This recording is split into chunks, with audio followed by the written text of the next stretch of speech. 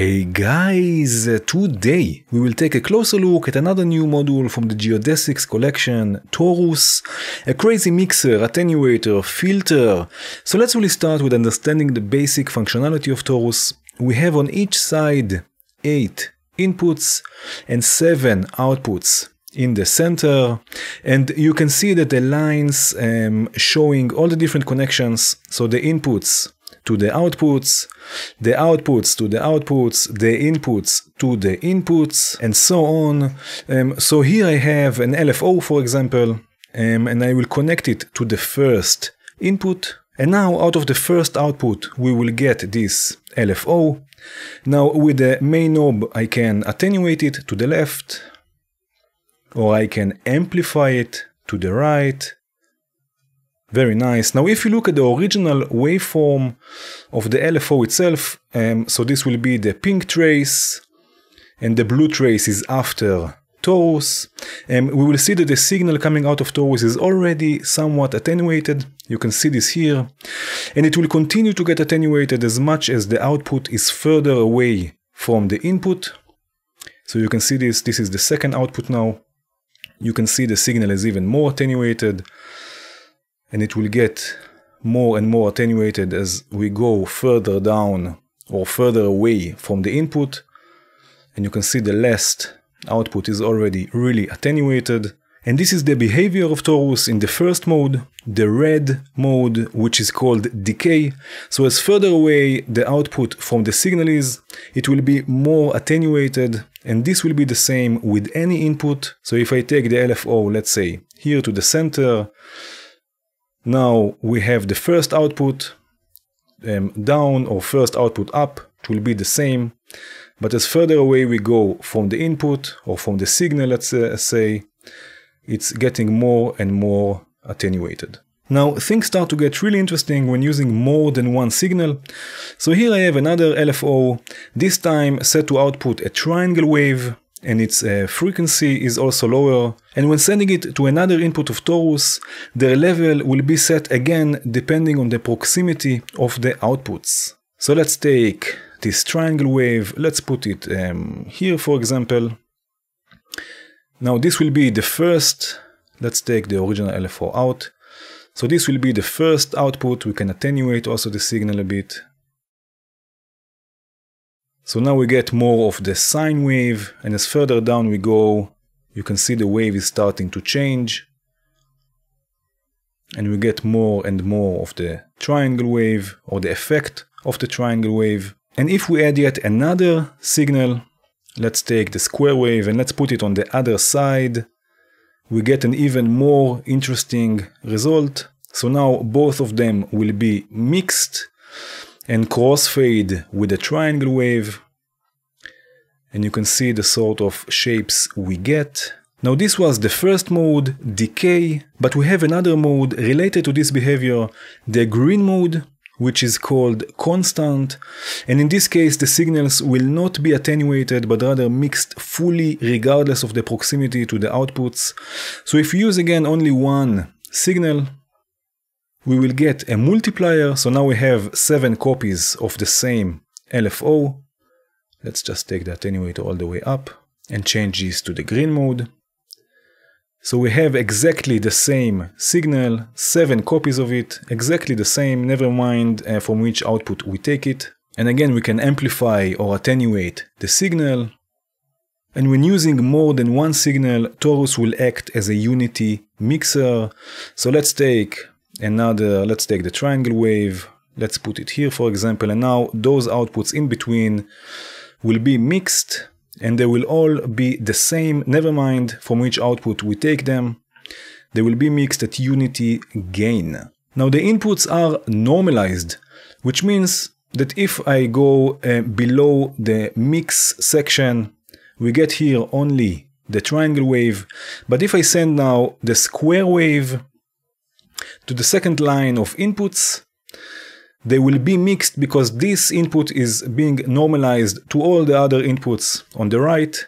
which means that also here there is a square wave, so both will be mixed. But if we don't want this behavior, we can just connect a dummy cable. I take it here from the VCA, it sends nothing, so this input will be cut here, and now this input, which is again nothing, will be normalized downwards. Now there is another mode to Torus, a filter mode, so let's have a look at this mode for a second. Okay, so here we have the even VCO, and let's set Torus to the third mode, the blue mode, filter mode, and let's send a sawtooth wave to the first input of Torus, and let's listen to the first output. So we get a sawtooth wave, you can see it here on the scope, and you can see it also here on the analyzer. Now as much as we get further down the outputs, the high frequencies of the signal will get more and more attenuated, just like when using a low pass filter. Take a look also here on the analyzer.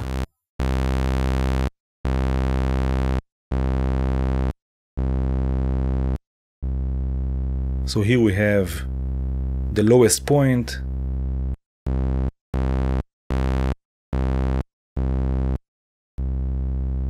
Now if you connect the signal to the lowest input, as much as we go higher through the outputs, the low frequencies will be attenuated, just like when using a high pass filter.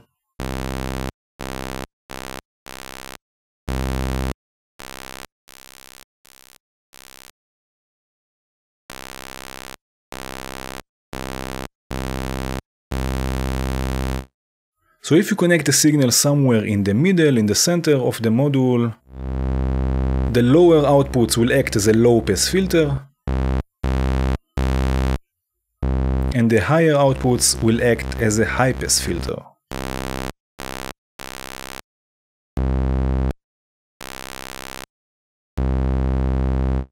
Now also here things get really interesting when combining a few signals, so I have here another even VCO, it's differently tuned, and let's send another wave to the other side of inputs. Let's go with the even wave, so the waves are mixed, and we can set one to have a low pass effect and the other to have a high pass effect. So let's do something like this actually. So now the sawtooth will get a low pass effect because you go down from the input, but the even shape, the even waveform will get a high pass effect because we go up from the input, from the signal.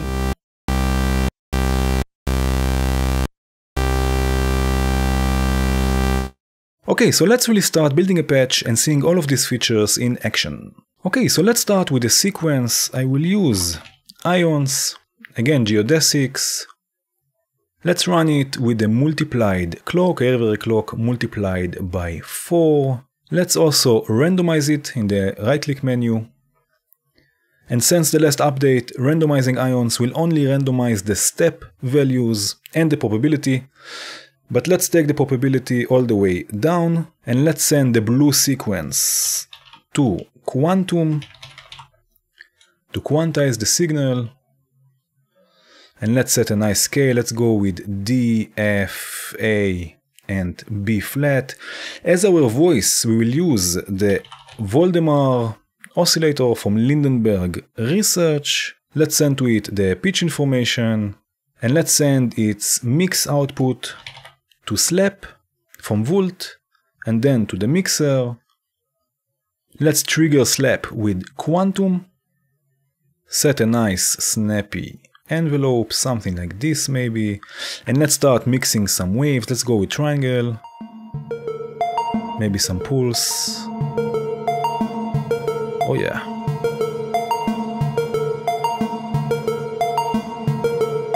Something like this maybe, very nice. Now a really cool thing we can do with Torus is create sequence variations. So if we put Torus before quantum and send the sequence first to one of its inputs, let's do something like this, and just then to quantum, let's do this for example. Since the signal will be attenuated, as further we go from the input, we will get a few different but related sequences. So here we have one of them, then another one,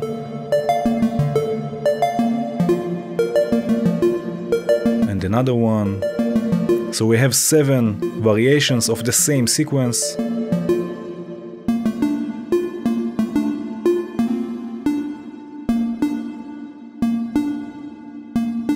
Very nice. So let's really use a sequential switch. I will use the one from ML, which is this one, 8 to 1. And let's send the outputs to the switch first. So let's go 1, 3, 5, let's say, just mix them a bit. Let's go do something like this. Let's set a 7-step sequence. Let's drive the sequential switch with a divided clock, every clock divided by 8. And let's send this to quantum.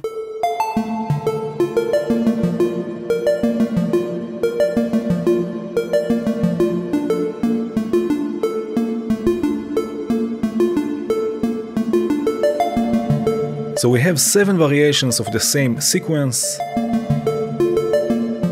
Very nice. Let's add another Torus. And let's use the FM operator.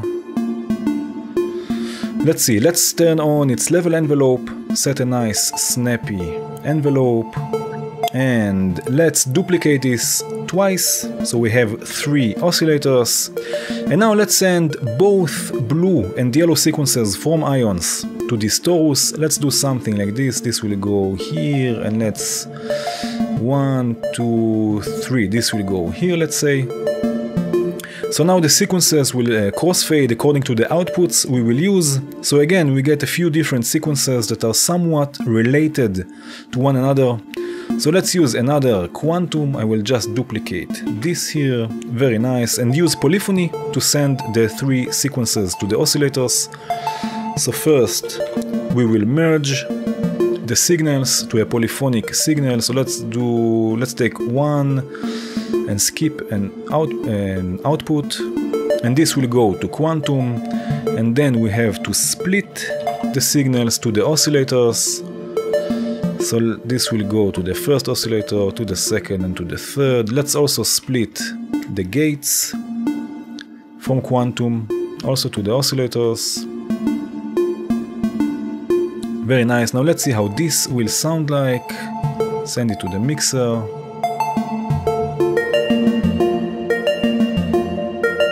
Can of course also attenuate this a bit.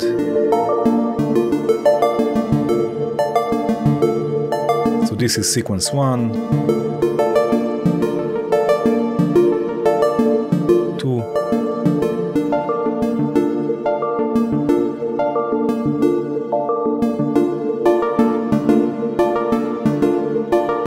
very nice. Now we can also modulate this with the black Octasource from Synths. Let's change this to be unipolar, take the rate down, and let's see, 1, 2, and 3, take the feedback a bit up now, something like this.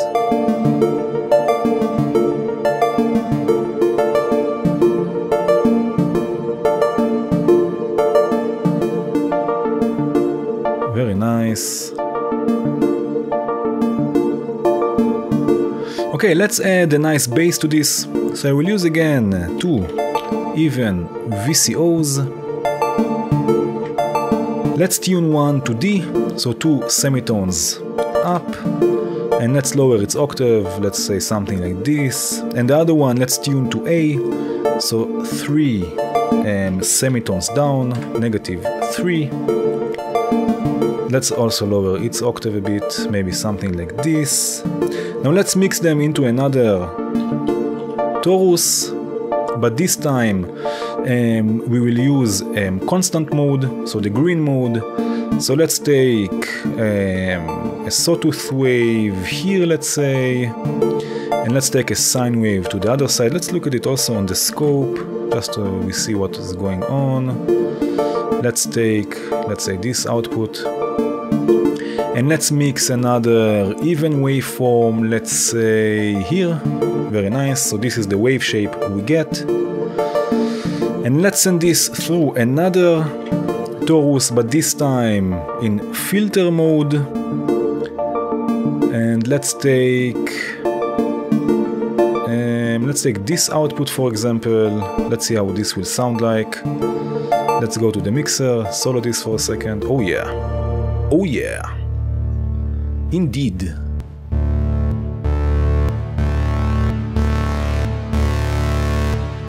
So again, as we go further down, we get a low pass effect.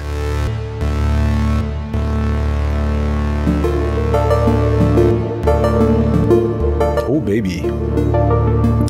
Now let's add some movement by morphing between the different signals with Pulsars, again Geodesics. Let's send all 7 outputs to the upper pulsar, or pulsar 1, 2, 3, 4, 5, 6 and 7. Let's use an LFO to drive this pulsar. Let's send it to the bipolar rotation input. You can see it's already running. Let's activate supernova mode, so it will scan randomly between the signals. Let's send this now to the mixer. Oh yes.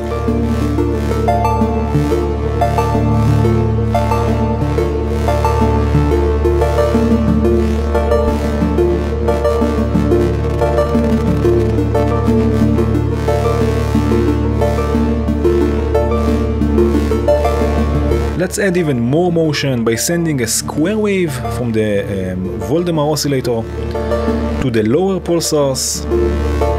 Let's activate the cosmic void, so it will scan also through the empty inputs or outputs, let's say. Let's again activate supernova mode, so it will do this also randomly. And let's send one output to the filter torus. Let's go here, let's say. Oh yeah, maybe here. No, let's leave it here.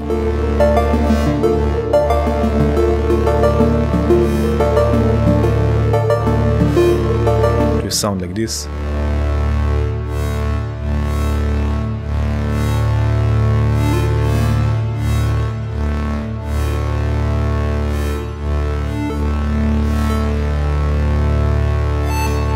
Very nice.